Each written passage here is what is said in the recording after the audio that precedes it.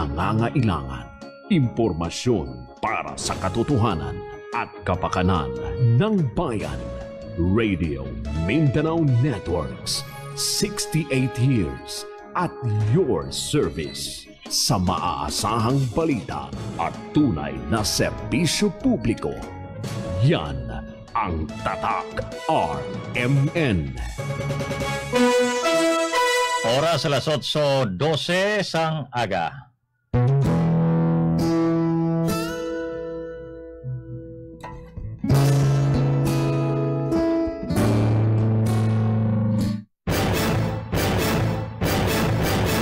Good morning friends, mayong aga mga kasama, welcome sa programa RMN Straight to the Point. Mga kasama, Miyerkules kita nga adlaw, February 3, 2021. Good morning sa tanan nga mga Pinoy kag mga Ilonggo sa abroad, di man kamo subong nga bahin sang kalibutan kag Pilipinas. Worldwide, inyo kami makitan kag mabatian sa www.rmniloilo.net. Sa aton nga masuki sa sudad kamano kung sa probinsya sa Iloilo sa inyong mga radio 774. Kag sa Facebook Live at RMN Iloilo. Sa ngalan sang serbisyo publiko, ako si Radyoman Novi Malion Guazo. Regan Sugabo Arlos.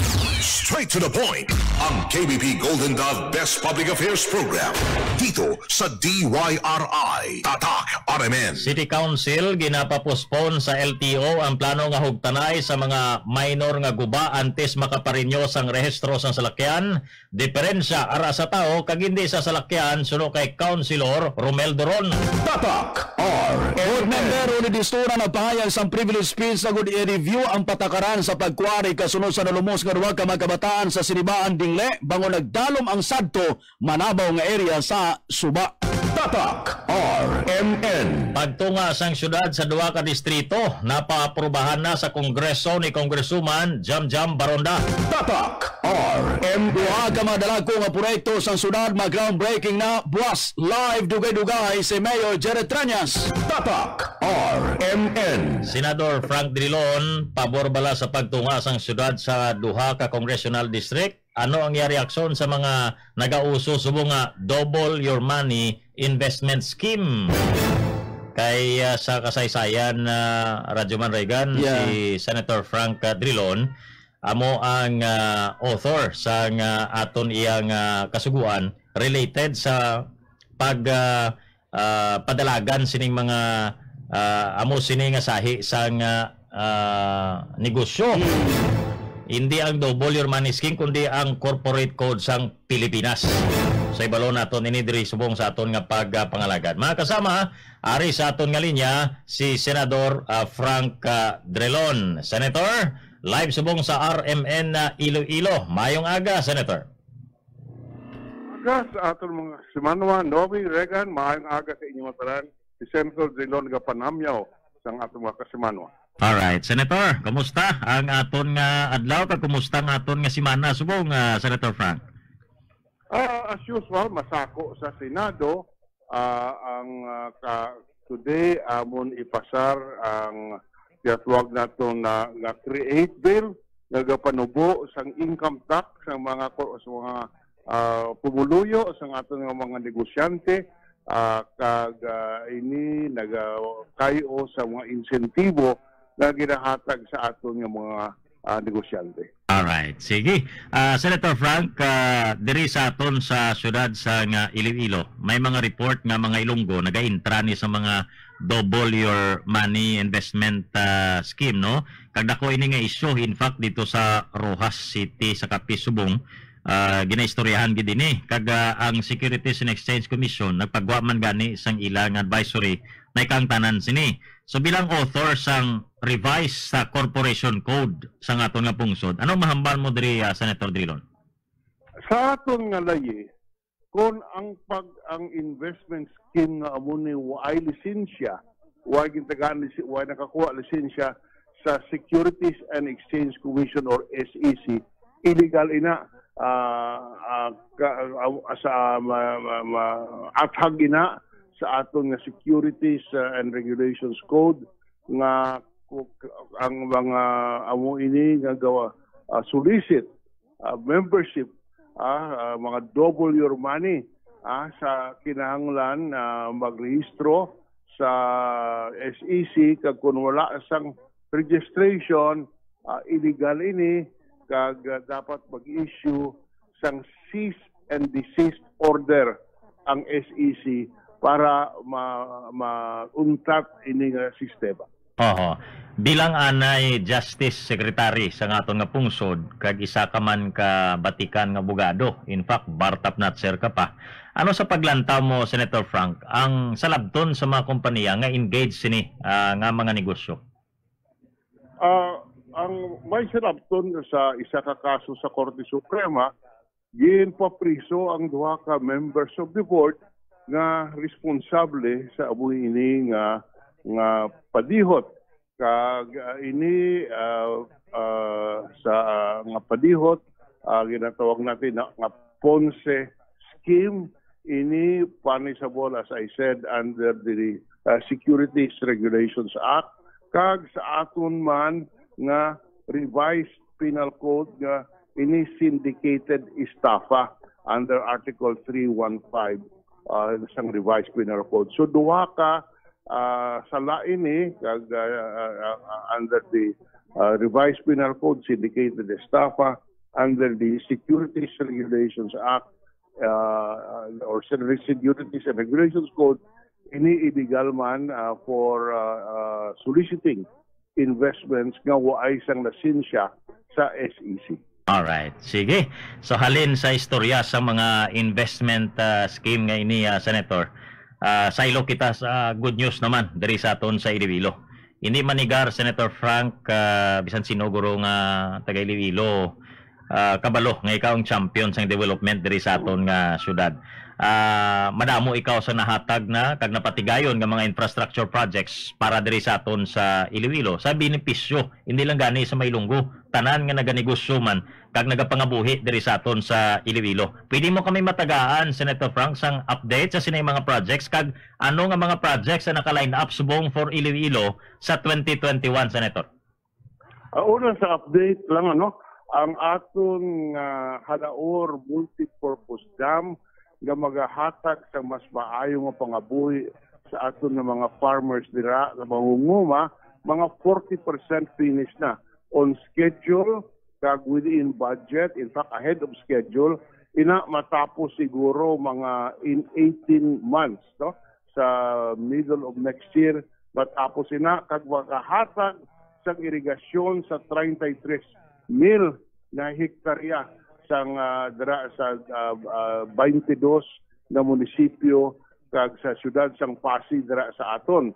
Dako ini nga bulig, abo ini ang game changer para nga makaangat man ang aton nga mabudlay nga mga pangabuhi dira sa mga mangunguma. Ini makahatag man sang tubig o 86 mil cubic meters sa aton nga mga pumuluyo dira sa syudad kag tapos ang problema naton sa kakulangan sang tubig. So dako ini nga bagay kag ini gitinguha ko gid nakuha ako sang loan sa South Korea government, $203 million ang pinakadako nga loan nga ginhatag sang South Korea dira sa aton nakakadto. Después ang iba natin nga project inang flyover, duha ka flyover na patindog naton dira sa Benigno Aquino Avenue, isa dira sa Aganan kag isa sa Ungka sa Pavia kag Haro. Mga isa ka bilyon ina ang duha ka flyover kag on schedule man na. Hopefully by the end of the year or the first quarter of next year, medyo na delay because of the pandemic, matapos na ina. May ara pagid nga mas magamay nga flyover dira sa Mandurriao kag dira sa Haro nga dira man sa Benigno sa Corazon Aquino Avenue naman para nga mabuhi na naton ang trapiko. Karon sa palaabot sa sining nga tuig nagbutangan naton sang pondo una gid by ara dira ang tinawag Iloilo River North Bank Road. Papatindog kita dalan harin dira sa Carpenter Bridge hasta sa Oton. 4 lanes para mag-connect sa Carpenter Bridge dito sa hasta sa Oton That's about 6 kilometers. Ang cost sina mga 803 billion. Ara na sa budget. Ang ginahulat na lang ang release kay medyo wabudlay subong kay ginauna ang COVID. Naintindihan taman nga ang mga infrastructure for data release nila because kulang ang kwarta sa gobyerno. Pero ara na sa budget. 803 million, duwaton ko lang para sa dalan, halin dira sa Carpenter Bridge, kilid, sang Iloilo River, hasta sa Oton. This place, mapatindog liwat kita, sige-sigiho naton ang esplanade nga ako man nag-initiate para sa atong kasimanwa. Mayroon ara pa nga nagbutang natin sa Dung Creek. Halindra sa Nabitasan hasta sa Bulinaw. Butangan natin sa bagong protection, slow protection kag esplanade kay para nga matinluan naton ang Dungon Creek na ginahalinan sa higko nga nagasulod sa atong Iloilo River. Kag ang mga katao dira, ang mga kasubanwa naton, may butang ako nga construction sang 4 ka units na 5-story low residential building.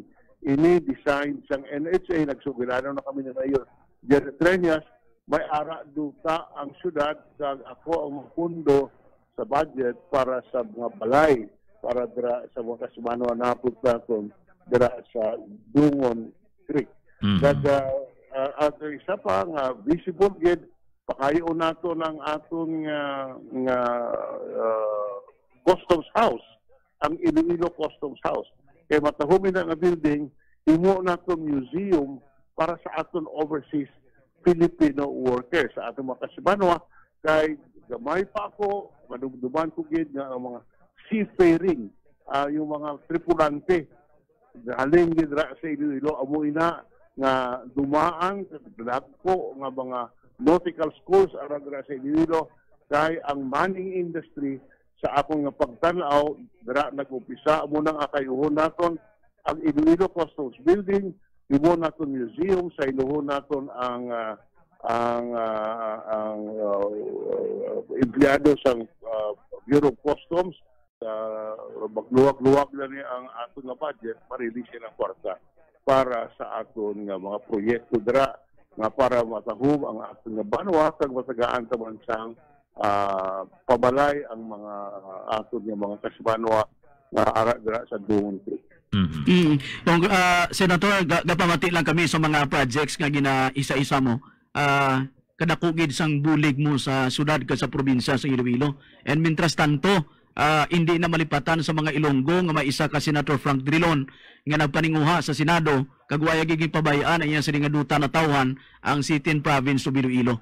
On the other hand, Mr. Senator, mainit subong nga ginustoryahan ining pagpataas ang premium sa aton sa nga PhilHealth kag SSS. And madamo sa nagareklamo kay magluwas nga wala sa timing, may pandemya kita, mataas ang atong inflation rate. Subong nagtuloy gyapon ang papataas ang bayad. Ano ang mahimo naton sini Senator Drilon sa Kongreso, sa Senado, agon mabuligan naton ang aton sini nga mga kasimanwa? Siguro sa sunod nga semana ma-approve na namon ang bill nga nagasuspindi sang 1% increase sa aton nga premium sa SSS. Dako ini nga bulig para sa aton nga mga mamumugon kag sa aton nga mga negosyante nga maigo sang 1% increase. So ginasuportan naton, aprubahan na siguro sa Senado next week. Kag before the end of the month, siguro hindi na magkolekta anay ang SSS sa increase ng premium. Ang PhilHealth ato pa sa Kamara ng Representante, ginahulat pa namon, ginasuporta ko man ina kag pag-abot sa Senado, aton man ina suportahon kag ipasa. Alright. Ang isa pagid Senator Frank ining parte sa sugilanon sang charter change no, subong sa Kongreso, ginaistoryahan man ini, saan pa, no, ini tagaan sang hustong diskusyon sa aton nga Kongreso, kag kun bala kinanglanon pa ini given nga may pandemic kita subong, Senator Frank. Sang nagdigan kasi nag-hearing kami sa Senado, kag ang tanan nga resource speaker naghambal nga hindi siguro anay tsimpo nga mag-charter trains. Why man ginaligar nga nali kung kinanglan taman baguon ang ibang nga provision. Pero bangod sang pandemya, kag bangod para nga para sa shortest possible time, matagaan ba sang tsansa ang atong ekonomiya makabalik sa pag-uswag naton. Ang charter rates makakulak inaiya, hindi siguro subong tsimpo para nga hikuto nato na. May tsimpo na siguro next year pagkatapos ang eleksyon sa batong Kongreso. Hindi na pagmalipatan nga ang hikuton. Pero sa subong sini, ang unahon taanay, ang nadulaan, ang ato mga kasubano nga nadulaan obra, ang ato mga negosyante nga nagsara, kag ang pagkayo sa aton vaccination program para nga ang COVID-19 pandemic matapna na naton. Alright. Finally, Mr. Senator, kay na lang nabalita na namon nga na-approve na sa House of Representatives sa second and final reading ang proposed nga pag-split sang syudad sang Iloilo sa duha ka congressional district. Ikaw, Senator from Iloilo, ano paglantaw mo sa sining proposal? Kay believe ang House tapos na, Senado nang sunod sini, Senator Frank. Sa akon bukas ang akon pag-isip, ang akon I have an open mind diri sa sining sugidanon. Ang gusto ko lang nga ang pagtunga para sa kaayuhan sang bansa sa syudad, para sa kaayuhan sang bansa. Why na ibang konsiderasyon dira kung hindi ang kayuhan sang banwa. Karon aginta. Punakon. Sa akong kalungon, kung ano ang tunga inaton tunguon, ang the most ideal sa akong, ang north side of the river will constitute one district and the southern side of the river will constitute the other district. Ang tunga sina ang Iloilo para limpyo kung ano ang bawat ang kada district, kada isa. Aboy na ang akong ginapanumdum. Pero tarungon ko anay, kung ang first, if the splitting is in accordance with the basic requirements. Number two, most important, whether it will serve public interest if we split the congressional district. And of course, I have to ask our political leaders, particularly si Mayor Jerry Treñas, kay siya ang alkalde, siya ang nagpapadlagan sa syudad, ang iyang opinion, dako na influensya sa akon kung sigiyon ini oy. Kaysa approve version sa House of Representatives, Haro, Lapas, and Mandurriao, isa ka district, then ang imo lugar to, Molo, City Proper, Arevalo, and Lapos, isa ka district, Senator. Pagtalungan ang Lapos ang piyake na sang Iloilo River, hindi ba? Tingin na siya sang Lapas. Talungan natin kung ang aking chaylo na dito. Ang aking chaylo, gani, no? Di lang Lapos sa bata man ni sang Lapas sa Senator, pero ang Lapos, gin-split siya, gin-chaylo to spiyak. Oo, talungan ko nga, Anyway, open mind ka man, ano? Kung anong opinion ni Mayor, siling mo, gamater man sa imo, kati siyang Mayor sa Iloilo City. Of course, so kung gusto na, I have an open mind, I will seek the advice of Mayor Treñas.